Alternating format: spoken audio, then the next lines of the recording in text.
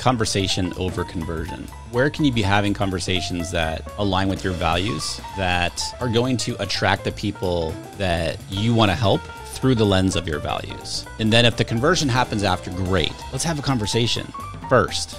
Let's see if it's even a match to work together. This also means, what podcast do I want to listen to? What podcast do I want to be on? It's all of that going through the lens of values.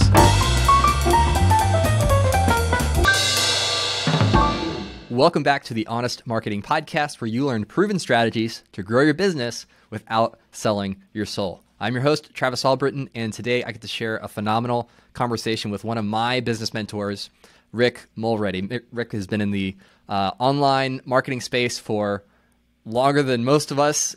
He is a Facebook ads expert, works with high-level creators and entrepreneurs to grow their online business. And within this episode, we cover all kinds of really important things that are super relevant right now. So we talk about the current state of Facebook ads, what's working and not working within that platform. Talk about TikTok. We talk about how to really capitalize on the benefit of using scarcity and urgency within offers in your business, but doing it in a way that actually serves the people you're trying to sell to instead of manipulating them into decisions that aren't good for them.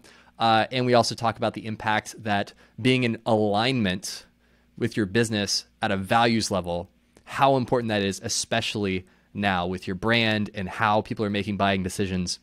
Really being value-oriented is becoming much more important than it even has in the recent past. So Rick is a phenomenal entrepreneur with so much to offer. I'm so grateful I was able to sit down and chat with him. Make sure that you stick around to the end of the episode, or I'm going to share my number one practical takeaway from our conversation. Without further ado, let's dive in. So Rick, you work with a lot of high-performing online entrepreneurs, especially in the education space.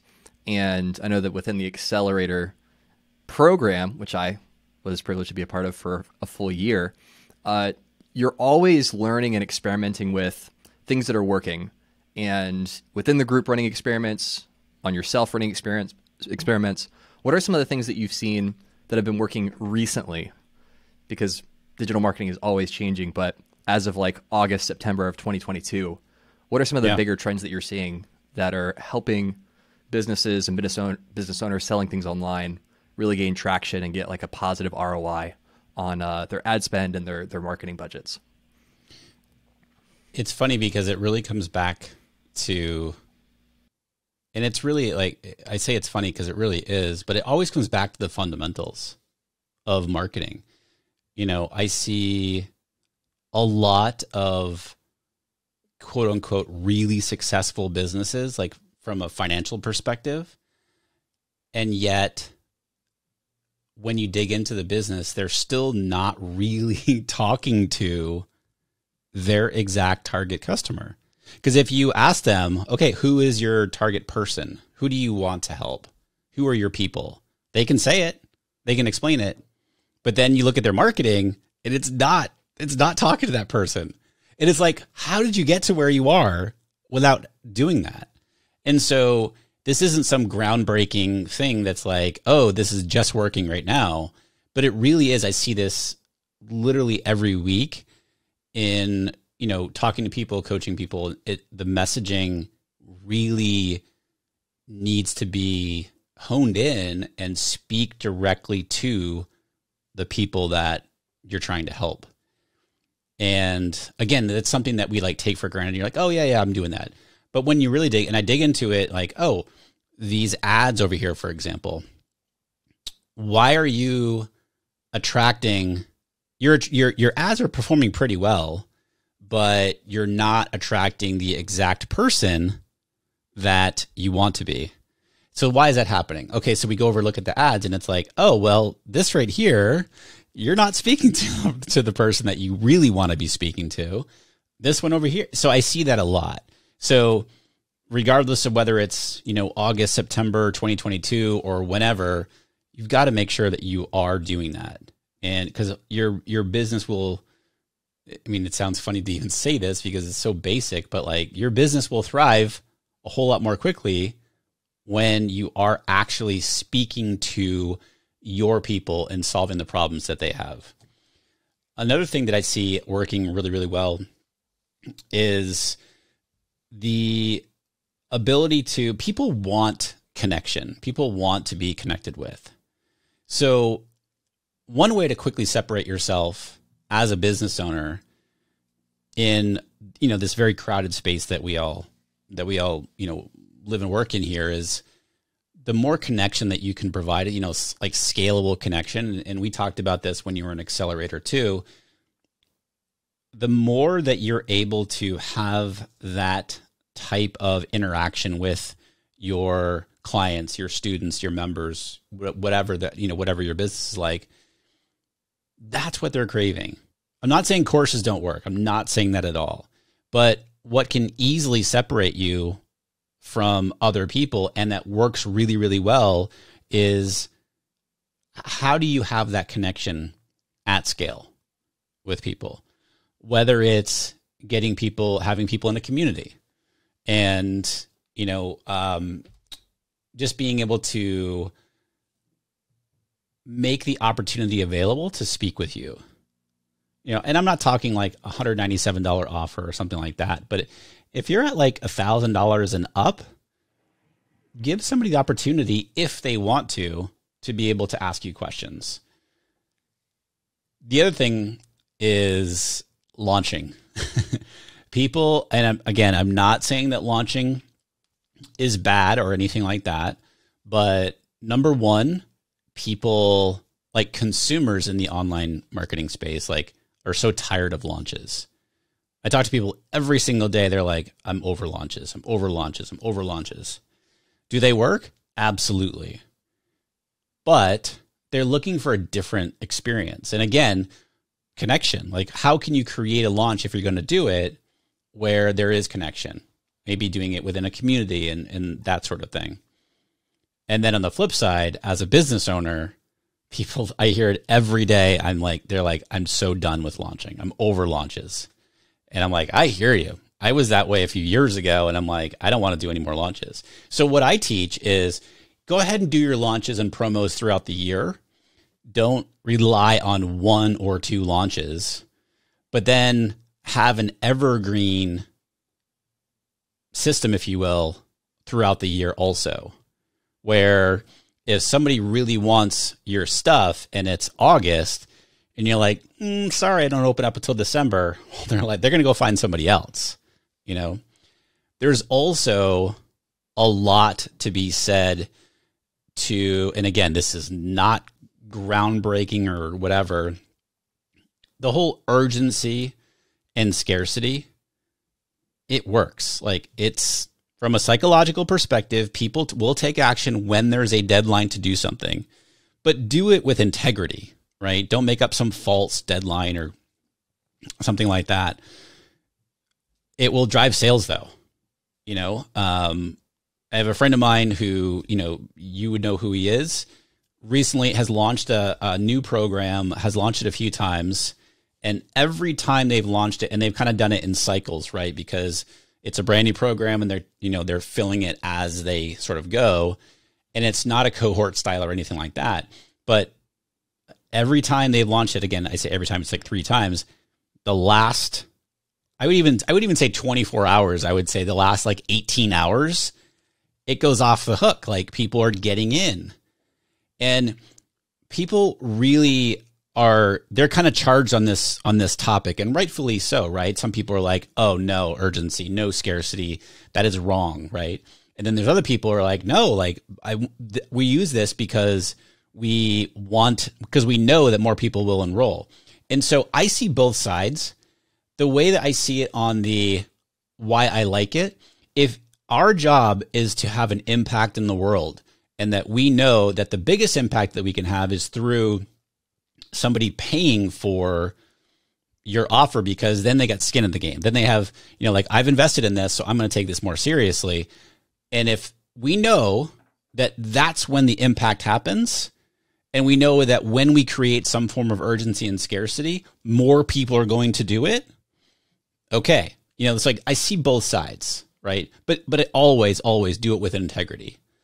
Another thing that is working really well, and I'll come back to ads here in just a second, But another thing that's working really well is doing and again, the funny thing is I said, none of this is groundbreaking, right? It's just, how can I have that connection with people at scale? So for example, and this was an idea that one of our accelerators came up with yesterday, the day we're recording this happened yesterday. And they said I don't know if it was are Google Hangouts still a thing? I guess. Google Meets? I don't even know. I think it's Meet now. Google Meet? All right. So they set up a Google Meet, and this person is in the teaching space and creating a resource. So they send out an invite to their audience and say, hey, come watch me put together this resource. So like, just come hang out with me. Like, it's like, it's voyeuristic, if you will. Like, they're just watching over your shoulder, if you, quote unquote, and they get to give real-time feedback into the creation of the resource. And I was like, that is a brilliant idea. And so then my brain goes into, okay, how else could we do that? I'm like, how cool would it be to do that exact same topic or the exact same strategy? Not even a strategy. It's just like becoming more accessible, So like, how cool would it be to invite people to, hey, I'm going to put together a podcast episode. You want to come watch me put it together? Like, outline it and so forth. And I'll give you the topic. I'll let everybody know the topic, give them a Zoom link, share your screen, and they get to give input on the episode. I'm like, that's amazing. I love it. I had somebody else, one of my other members, who just about a week ago did that sort of strategy. However, it was a little bit different, where they said, all right, for $97, I will completely audit your ads and your funnel. And I have 5 spots. And over the next 60 minutes, I think it was, or whatever, and she sold it right away. And it's just live, and they love it because they're watching it live, so they get to learn how that person's brain is working. And so I think that's a really cool idea, and you can take that in a whole bunch of different ways, right? And then finally, again, this is so obvious, but TikTok, it's eating Facebook and Instagram for lunch. And, I resisted. I'm not a big social media person, and I resisted TikTok for forever. And meaning from a consumption standpoint, my wife loves it. And I would just see her laughing in the evening time. I'm like, oh, you're on TikTok again. And she would try to show me something. I'm like, oh, okay, I just don't get it. I don't know what happened, but literally when we're recording this, probably 3 weeks ago, something clicked and I was like, oh my God, this is amazing. And this is the first platform I've ever done, or I've ever like consumed content on, where I get off and I'm like, I'm in a better mood. I've laughed. I've actually learned something.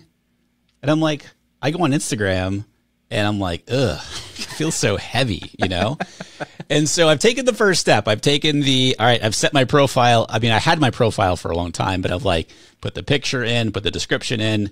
Now the next thing, we've got topics ready to go. So I'm going to start, doing that. Do I need to do it for the business? I don't. But it seems I want to be in on the ground floor here, and it's still very much the ground floor. TikTok ads, I know a lot of people. I am not running TikTok ads yet, but I know a lot of people who are, and they are doing really well. It's very, very effective. And I think like it's Facebook 10 years ago, basically, when it was the Wild West and there were very few competitors and people are doing really, really well. And so TikTok, where it's at. All right, so I want to circle back to a couple things. That was a lot. I just went off. Great. I just went off on a big tangent there. I wasn't going to stop you either. I was going to let you just keep rolling and just like spill all the beans. So the first thing I want to circle back to is scarcity and urgency, because that is something that, when used appropriately, can be really powerful, not just for you as a business owner or a marketer, but also for helping incentivize the people you're trying to serve. But I can probably count on one hand or two hands, lots more than that. Lots of examples where I'm like, this isn't real. And the biggest giveaway is if you're on a screen with a countdown and you hit refresh and it starts again at the top. It's like, oh, that's a fake deadline. You just put a little countdown timer on there to make me think I had to do something. Right. So out of integrity, right there. So when you're working with your accelerator students and business owners, and they're like, okay, how do I utilize this with honesty, but also make it effective? What's that look like? So first of all, what you want to do in a launch is you want to give people as much of the information as possible. Like, tell them everything that they need to know. You're not holding back or anything like that. You want to give them as much information as they need to make a decision themselves. Because what you don't want happening is you have that sort of, and I'll give you some examples here in a second, but you have that urgency and scarcity, and they're like, I got to do this. And they do it and they immediately regret it, or the next day they're like emailing you and they're like, oh, like I got caught up in the moment and all this other stuff. Right. And so that can still happen even when you're giving somebody all the information. It's reality, right? But you do want to give people as much information as possible. By the way, just real quick on that note, I should have mentioned this earlier. Put your price on whatever it is that you're selling. Make it visible. And I haven't done this. We're literally changing it right now. And I haven't done this for Accelerator. I haven't done it up to this point. We're redesigning our page and stuff like that. The price is going on there, right? Currently, the price it's a 12-month program, $2,500 a month, or one payment of $25K. That price may go up. I'm thinking about that. But anyway, the point being is like, I could Google, I don't Google myself, honestly, Travis. But if I Google Rick Mulready, one of the options that comes up is accelerator price. People are searching for that. And I'm not giving that information. And what I find, and I hear from a lot of people, is they're like, yeah, I didn't even apply because I figured working with you would be way too expensive. But then they learn the price and and for everything that they get in the program, they're like, holy cow, I wish I'd known that earlier, So anyway, tangent, put your price down there on the page. Don't be afraid of it. So integral urgency and scarcity. Actually, if it is an actual deadline, if you have like a cohort style of a launch and you're like, oh, I'm kicking off on, September 1st, and I only have 20 spots, that's legit. You can have bonuses that expire that are legitimately only available for that specific launch, or that you only make available when you do these special promotions. You can do discounts too. But again, if you're doing these things, the integrity part comes in as like, I'm only offering whatever that might be during that time. And you're very clear about that. You're letting people know all the information to be able to make that decision. For example, you could say, you can buy it tomorrow, but you're buying it, at regular price. It'd be like kind of walking into a car dealership and they're having like a President's Day sale, and it's like a special price this weekend, but when that sale's over, it goes back up to, you know what I mean? It's like coming in when's President's Day? That's a terrible example. Like February, I think it is. Yeah. It's like coming in June and being like, hey, I want that President's Day sale. Right. You're like, well, that was 4 months ago, So those are just examples of within integrity. Out of integrity would be like an example you just said, like I refresh the page and the countdown timer just reset itself. Yep. Or if it goes all the way to 0 and then nothing changes on the page, it doesn't redirect you or anything. It's just like, oh, it just stopped. Yeah. So then when you're thinking about live launches versus evergreen launches, and when we say launches, if you're not in the info product world, that simply means there's a period of time where you're actively promoting a product or a service or an offering, and then it expires in some way. Like that would be a launch. And there's different ways you can do it, whether it's webinar or like a live masterclass, or pre-recorded, which would be evergreen, meaning anyone can come in at any point in time. That's what we mean by launches. How do you apply that to evergreen versus live? Because live, it's a lot easier, like you said, with cohort. It's like, well, the class starts. It's like if you're enrolling at a course at a college university, it's like, well, this is when the semester starts. Right. If you want to take the class, you got to sign up by here. Here's the deadline.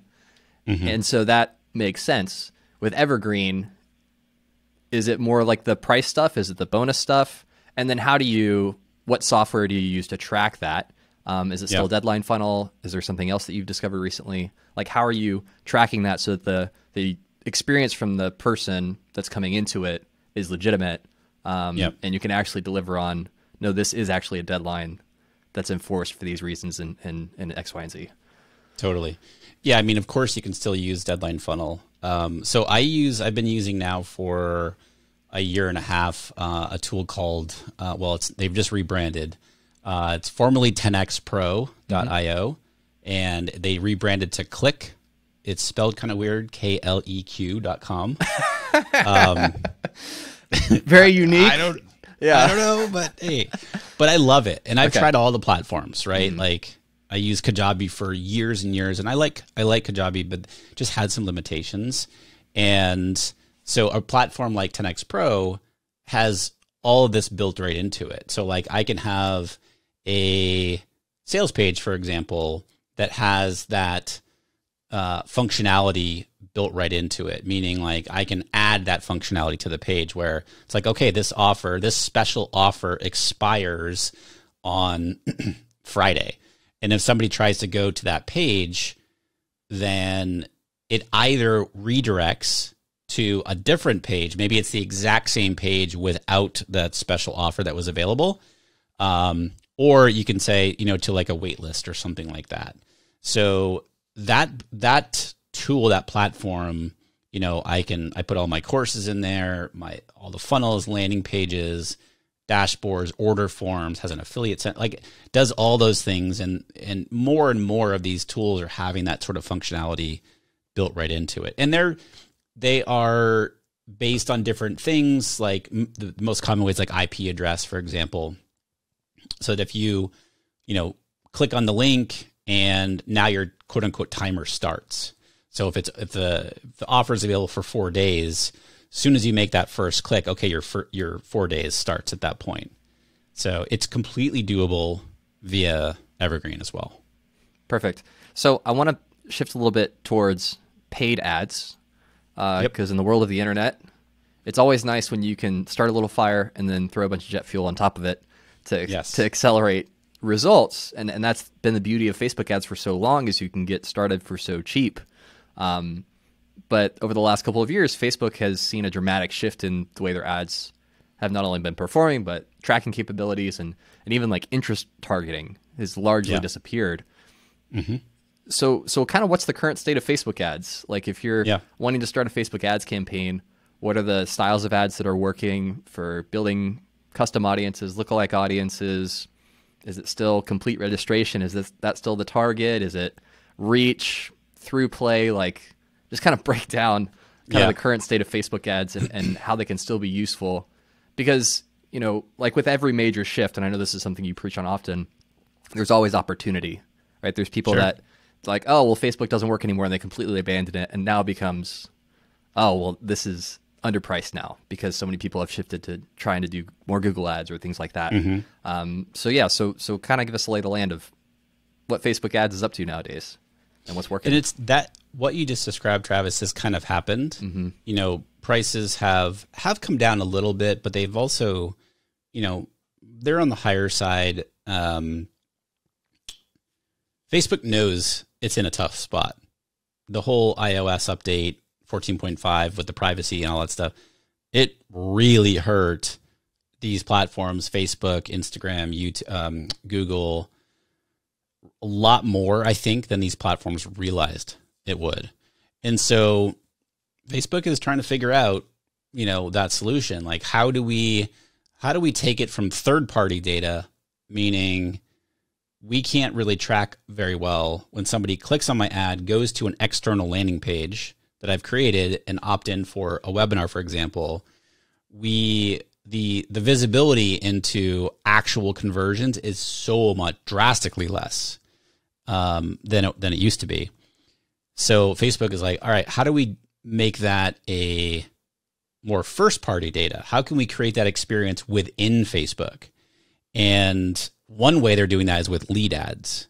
So lead ads have been around for years and years and years, and they used to be terrible. But I don't know what they've been doing in the back end, but lead ads have been working quite well, and they have been for a while. So for those people who don't know, like the lead ad is basically when you as the advertiser want to collect an email address, for example.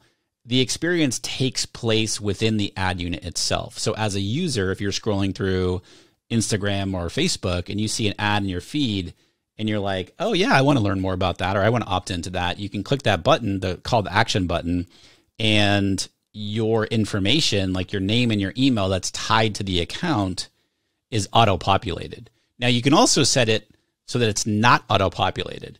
And that is a really good thing now, because the reason that lead ads years ago weren't very effective was that it would auto-populate with, the Facebook information, but so many people have like throwaway email addresses for their Facebook account that the leads would be cheap, but they would literally and figuratively be cheap, right? It would be a cheap lead cost, but then they were not quality, right?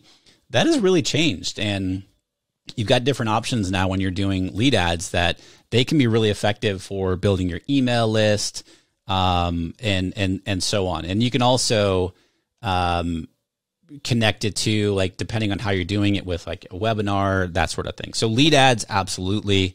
Facebook has changed. It's not conversions anymore. They call it sales now. All that it's kind of weird, right? But all that means is if I do want to send people off of Facebook to a landing page, then you're choosing the sales objective. They've reduced the number of objectives, and they've made it very sort of clear on, okay, if your objective is to get people to join your email list, then essentially you've got two options: the lead ads and the I want to send people off Facebook over to my landing page. And that would be the sales objective. It's a little bit confusing. It is. But just know that when you were sending people off of the platform, you need to, like, what I like to call, triangulate the data. So you're going to take the data that you see in Facebook Ad Manager that is not going to be super accurate. What's going to be accurate that you see in there is, like click-through rate and the amount of ad spend and the reach and all that sort of thing. But as far as conversion data, it's not going to be very accurate. So you're going to need to look at, like, your email CRM. So, like, oh, did all these leads, like, what's ConvertKit saying, or whatever you're using, ActiveCampaign or whatever? What is my landing page software saying as far as the numbers? And they're never going to match up completely, which is, that's always been the case, but it is frustrating. You're trying to make your best guess on what is my cost per lead and how many leads have I actually brought in.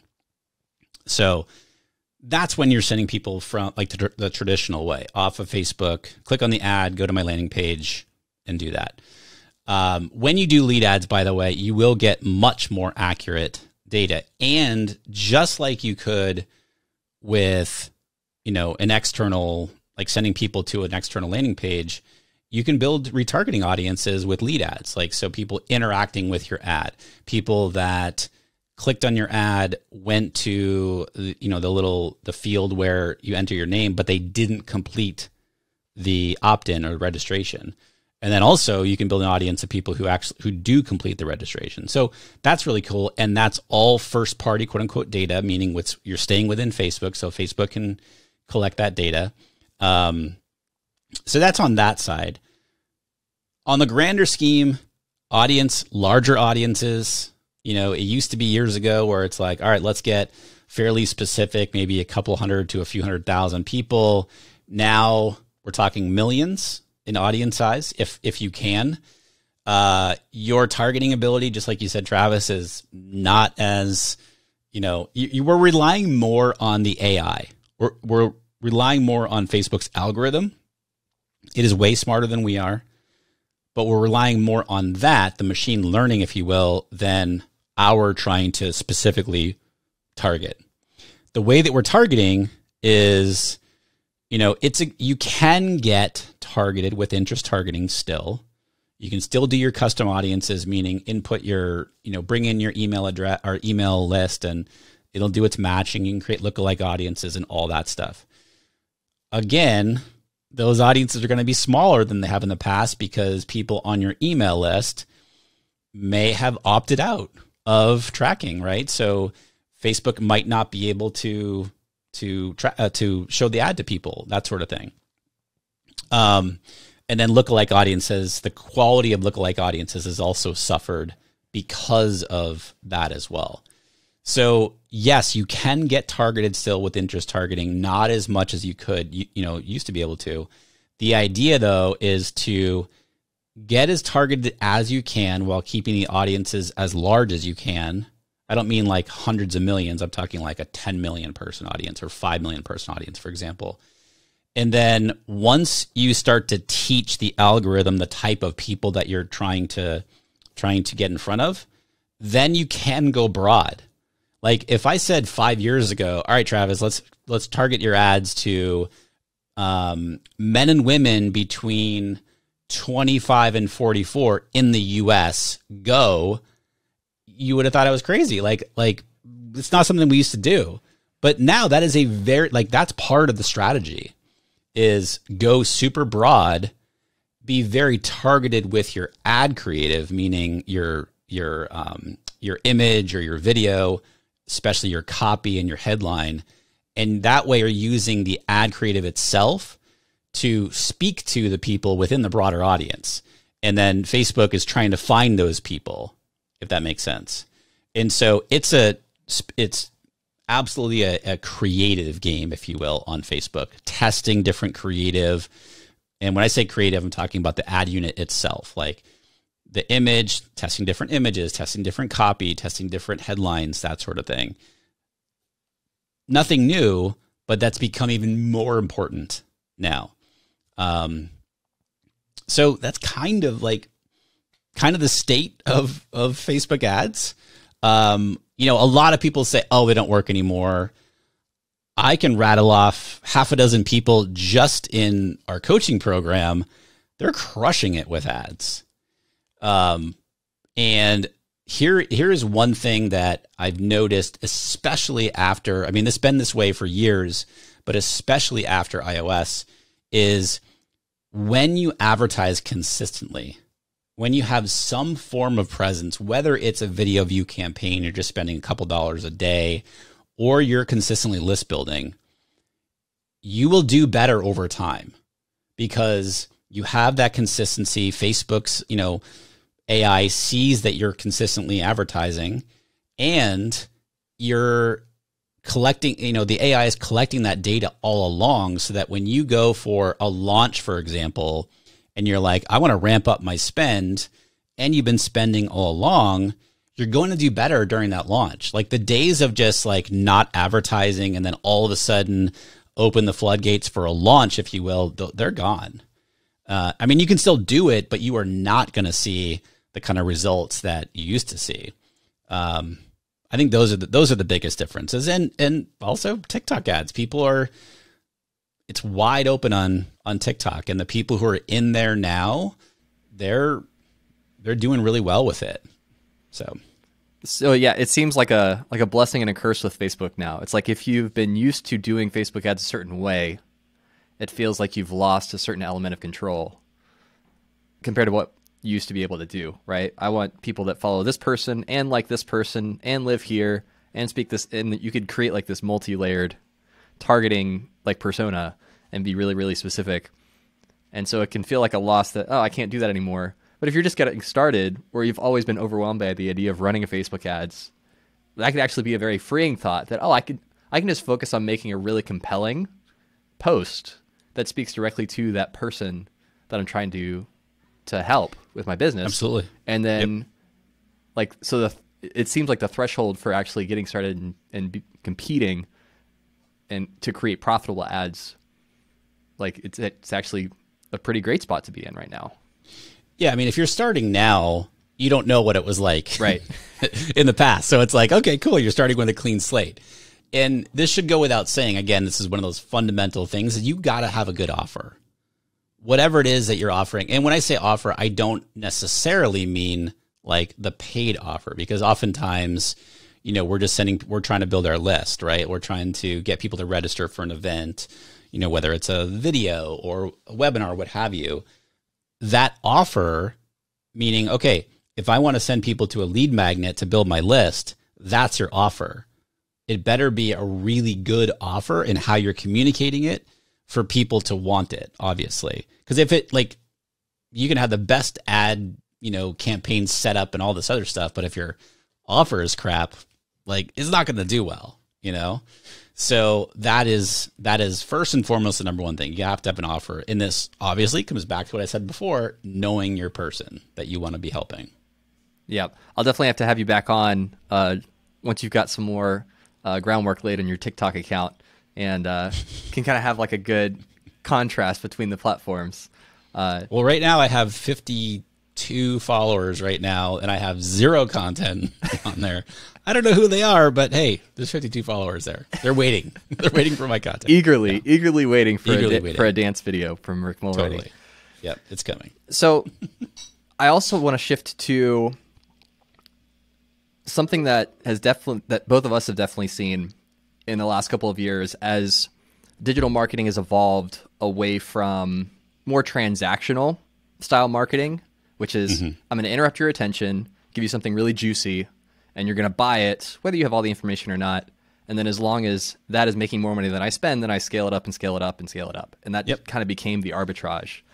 Yep. Where now your brand, the values of your business, your values as an individual are becoming much more important and really at the forefront of buying decisions, right? It's not just about, can this product or service do what it's promising, but also, is this the kind of company that I want to associate with or that reflects the things that are important to me?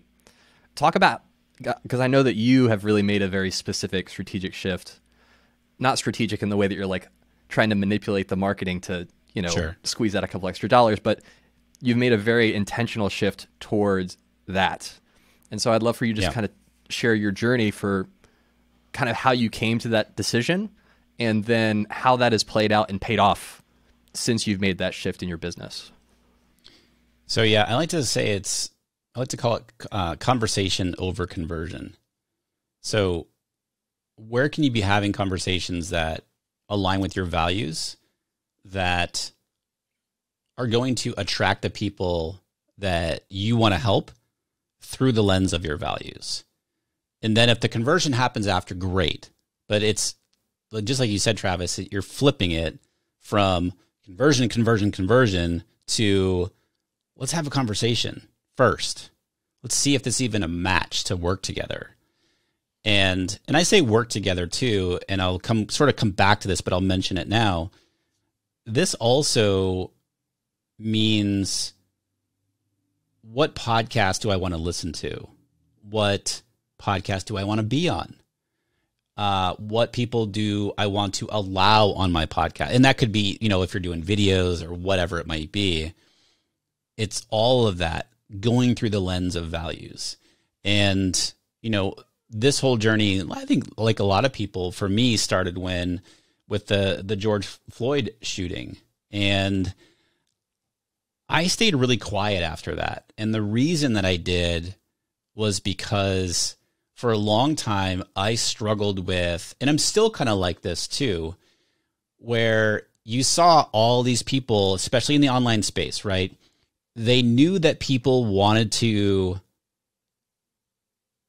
see who was responding, if you will, and like sharing their support. But what I saw that was happening in the online space, these quote unquote influencers, that for so many people, it was performative, that it was just like, yeah, look at me, I'm doing this, or, I'm having these types of conversations or different guests on the, whatever it might be. But it wasn't like nothing was changing at the core. And, for me personally, I know a lot of people personally that where this was happening, and I wasn't happy with it. And I felt like that's why I kind of stayed quiet, because I didn't want to be quote unquote performative about it, meaning like, look at me, look what I'm doing over here. Whereas I'm the type of person that likes to make change internally first and then go from there. And so it wasn't until really early 2021 when people started reaching out about Accelerator, and they were challenging me on this. Why haven't I don't know where you stand on any of this stuff. Why haven't you talked about this? And that was sort of the wake up for me, not from a business sense. It was more so people really do want to hear what I have to think about these types of things, which I've always not been super comfortable with because I'm just a regular dude. But I also really don't take that for granted. Like, I'm very humbled by that. And so I also realized that I didn't know a lot, and I had so much to learn and continue to learn. I also knew that it wasn't going to be like, okay, it's, August 1st and I'm good now. I went out and found the best diversity, equality, and inclusion consultant that I could find. Her name is Erica Corday. She's amazing. And I started doing work with her. And the very first thing that Erica works through is values. And it really challenged me from the perspective of, because I thought I had values. I had values, but like they were, I don't know, I kind of felt like for some of them, they were just sort of surface level. Where I was like, oh yeah, like one of the number one value in the business and for myself is integrity. And one of the first things I learned was like, okay, that's great, but like, let's take it further. Let's really dig into that. And so long story short on that is I worked with Erica and her business partner, India, for a year and a half. And I still work with Erica from time to time. And took my team through trainings, and we did a lot of work there. And I think the biggest thing that came out of that was I made a lot of decisions of what I was going to stand for and what I wasn't. And a lot of things that continue to happen in the online space, I'm not standing for that. So where there may have been a connection in the past or what have you, and I didn't agree. I'm like, all right, that does not align with my values anymore.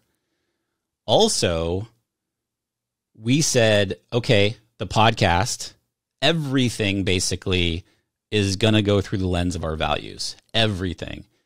The types of guests I have on the podcast, where I go and speak to on other podcasts, speak to other masterminds, who I collaborate with, what types of students that I allow in Accelerator, for example. All of that, like what types of tools that we use, everything started going through the lens of the values. And that's the culture I created in the business for my team as well. And that's what I preach to our Accelerator members is one of the big things that I teach. And it just made I feel so much better about myself. Meaning I'm very clear on this now, and I'm not afraid to take a stand, if you will, where I feel it's the right thing to do. And that's where it's like conversation over conversion. I've turned away tens of thousands of dollars over the past couple of years because of that. Meaning what, this doesn't align with me. And so anyway, that's kind of the story of the values. And I would encourage everybody listening, if you don't have, I'm sure you have values, right? But if you don't operate your business through the lens of values that you set up for your business, do that. Take some time to do that. And then you're making all of your decisions, hiring decisions, who you're willing to bring onto your team, contractors that you're willing to work with, all of that stuff goes through the lens of your values. And it's, I don't know, I can't really put to words what it does for you, but it's a very freeing experience. Well, I imagine it creates a lot of internal harmony between even subconsciously, the things that matter to you and the things that you care about, and then the things that you're doing within your business, right? That it creates this alignment where you don't feel like you're working in somebody else's business, but it's really a reflection of you, especially if you're the founder, the owner, the one running it, and your business gets to take on the personality that you intentionally create for it. And so having that alignment, I imagine, would lead to being much more engaged with the work you're doing, more excited about the things that you're doing, not waking up on Monday dreading the fact that you got to go back to work, and just overall, I mean, that's the whole reason, if you're an entrepreneur, like, you started and created your own thing in the first place, is because you wanted to make something from yourself. Totally. And so being able to have that alignment and doing the work to clearly identify, these are really the non-negotiables for me within my business and how I approach my business. I mean, I can only imagine all the positive downstream effects of that for everything that you do. And you also, in addition to all those things you just said, Travis, is like, you get more excited because you're attracting people who align with your values now. Because there are people who say, no, I don't align with Rick. Like, okay, cool. I'm totally fine with that. And I will say that this is harder. I will say this can be harder for somebody who's early in their business, because at that point they feel like, I got to take anything and everything to grow my business. And I get that, but I would encourage you to really try to, number one, if you don't have values, like, set those up, figure out what those are, and then try as much as possible to really be integral with your values so that you are building the business through the lens of your values and you're not just taking anything and everything. And I get that. I know that. And I used to do that too, right? Because you're like, I gotta make money in my business. I get it.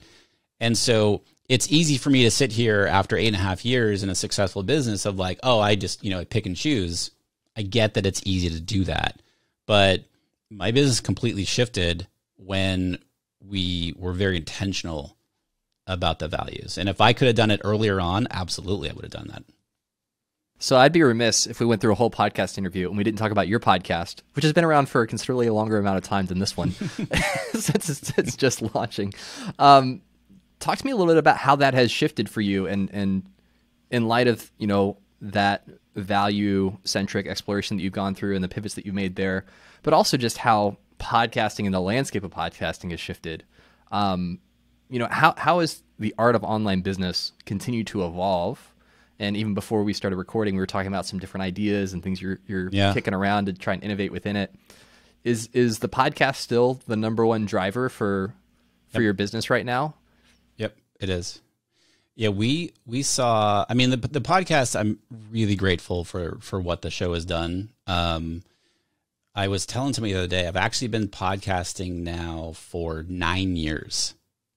Like, I started my first podcast in 2013, and I did it for 52 episodes. And then in, I believe it was January, of 2015 is when I started what is now the podcast, is this podcast, but at the time it was called The Art of Paid Traffic. And it was the first podcast that was all about paid traffic and Facebook ads and stuff like that. And then obviously others came along, and that's great. And it did really, really well. I was very fortunate where great downloads, a lot of people all over the world listening to it, and, talking about shifting and making a change about, at this point, probably 3 years ago, I renamed it to The Art of Online Business because I was expanding on, I can still teach Facebook ads to anybody, right? And it's still very much a part of what I do, but I don't specifically do that. And so when I made that sort of expansion in the business, I changed the name to The Art of Online Business.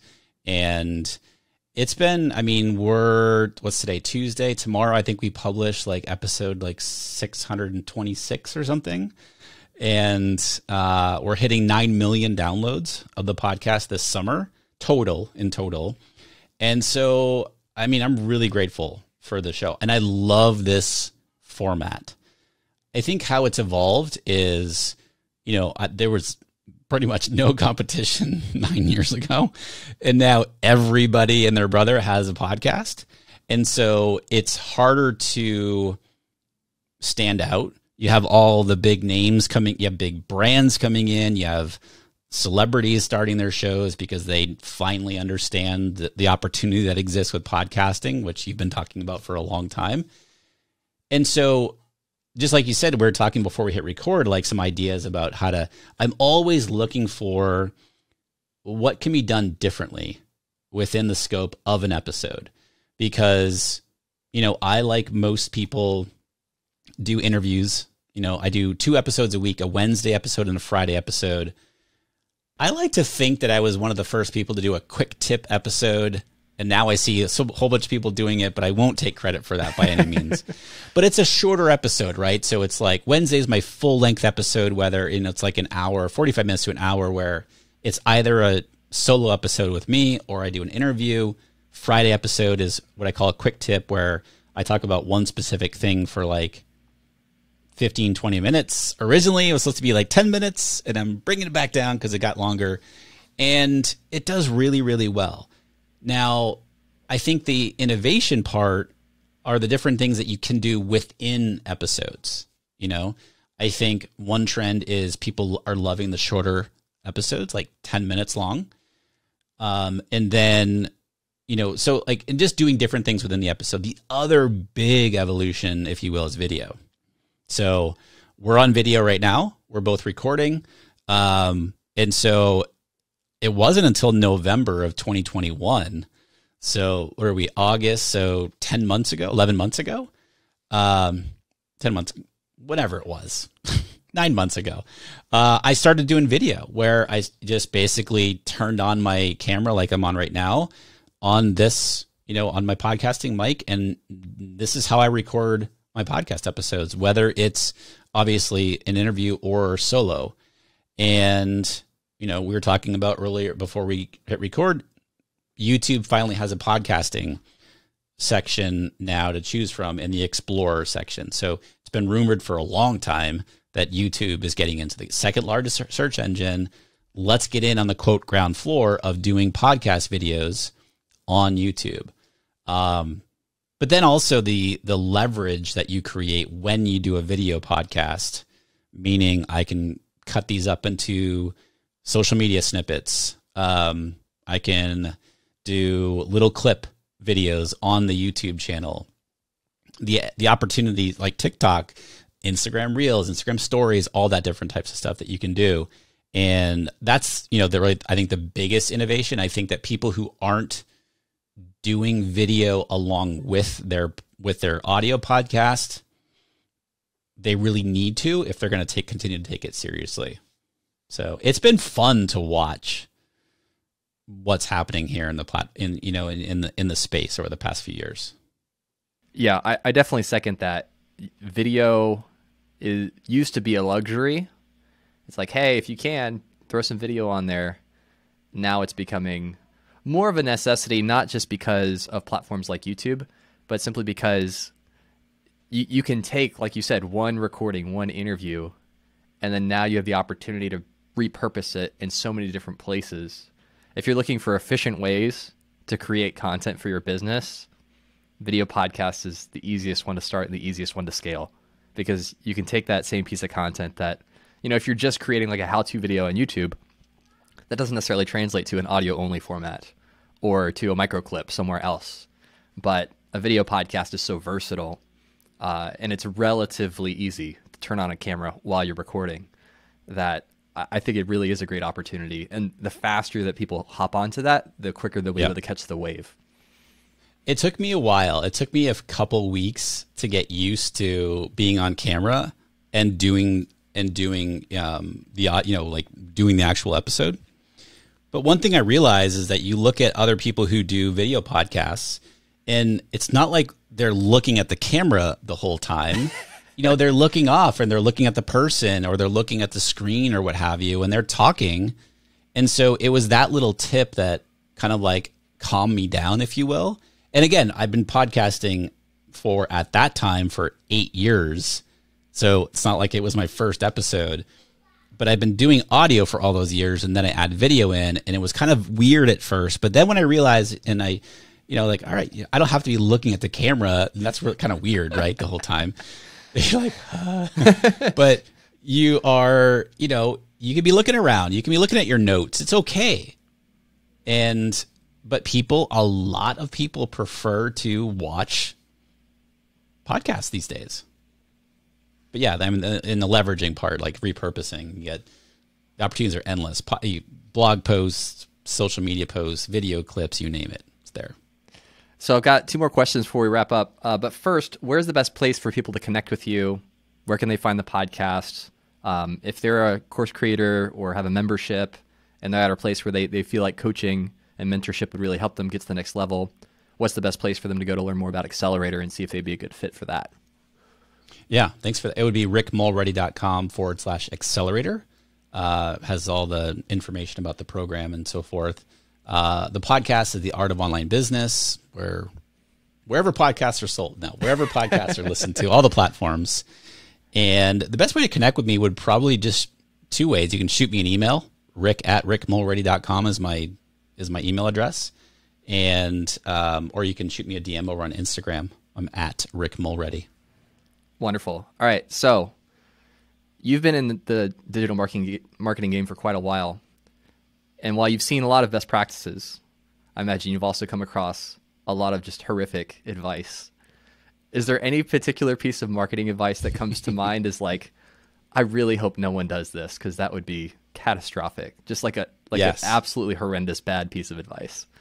Yeah, 2 right off the bat. Yeah. Number 1, don't create your course before selling it.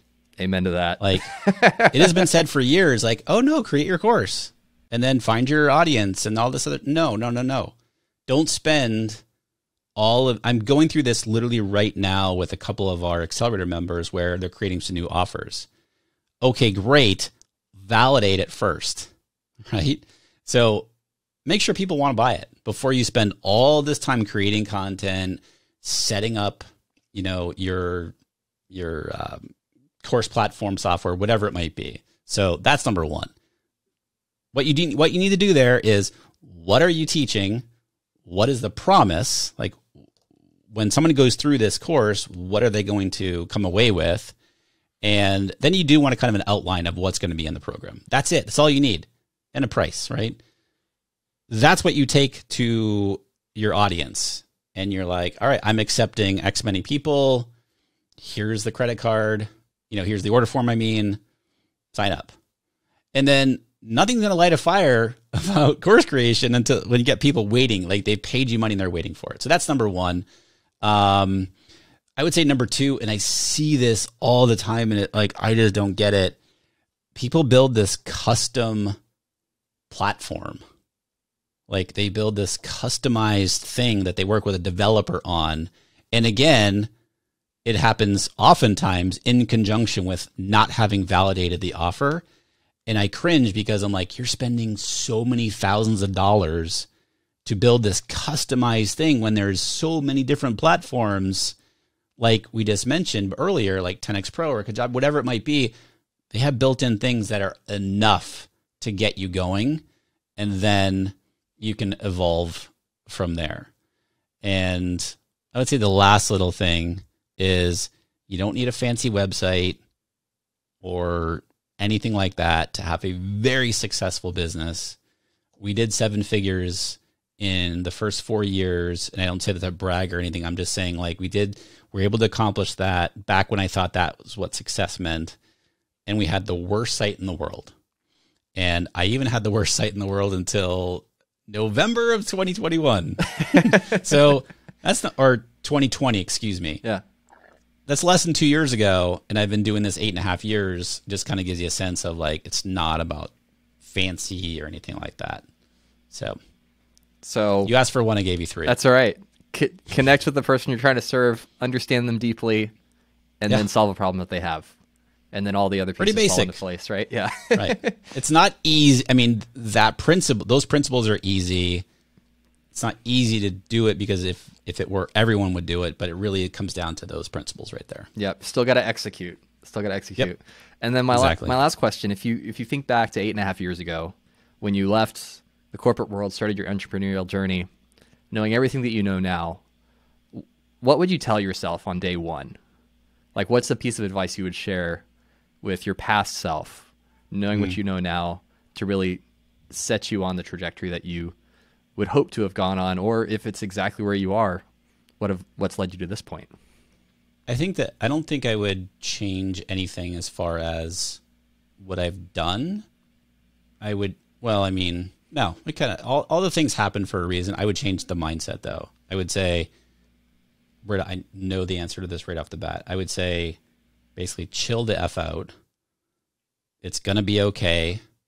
And that you always figure things out. That is what I would tell myself back then.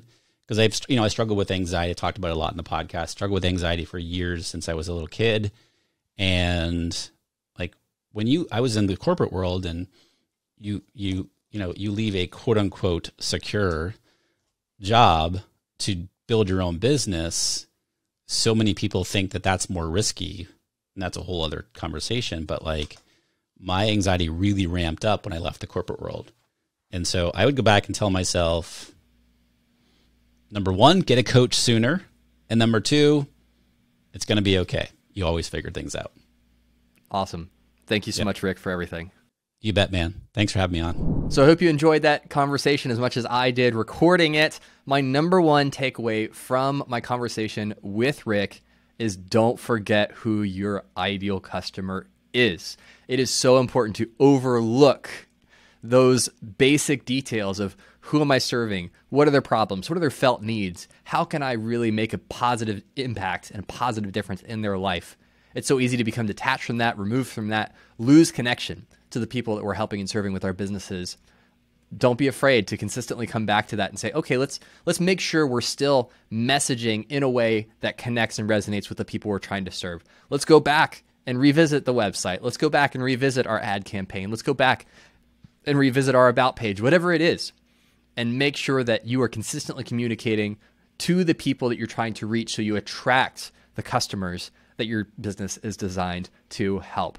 Now, if you are a course creator or if you have a paid membership program and you feel like you're stuck, you feel like you need some coaching, some guidance to get you to that next level, I cannot recommend enough Rick's Accelerator program. I mentioned at the beginning of the interview, I had the privilege of being in there for a full year, and there are so many things that I can trace back in my own entrepreneurial journey and connect to my time there that have led to where I am today. And I truly believe I wouldn't be where I am without Rick's mentorship in that program. So if that is you, I definitely encourage you to check it out. It's, I believe, rickmulready.com/accelerator. The link will be in the show notes if you want to check that out.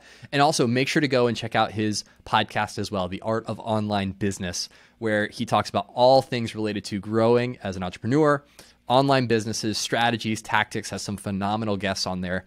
And definitely in my top 10 podcasts to listen to as a business owner and marketer. Well, I hope you enjoyed this episode of the Honest Marketing Podcast. And as always, be honest.